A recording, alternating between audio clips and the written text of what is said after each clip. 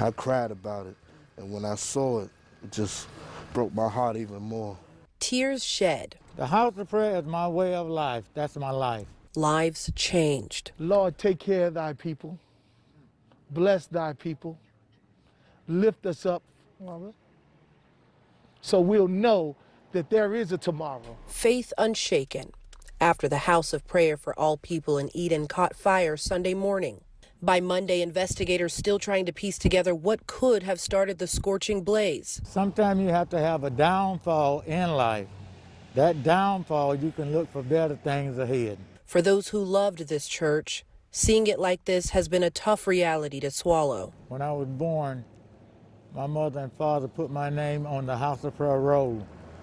And I'm now 65 years old, and I'm rooted and grounded in the sweet House of Prayer. Theron Mincy has worshiped inside a number of House of Prayer churches, from Georgia to this location here in Eden. Now he reflects on his last service inside what's left of this building. It was a lot of joy, a lot of love, and the House of Prayer is all about salvation. People in the community stopping to lend a helping hand. Your congregation needs a place to meet during your transition time. We would love to find a way to make that work for you to be able to share our building. But listen, we do thank you for the extension of love that you're showing at this moment, and God bless you. The one uplifting symbol that remains seemingly untouched at this site is this angel, a testament to their unshaken faith.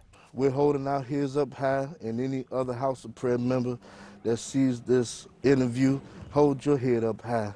And we're going to stay in faith, in love, unity,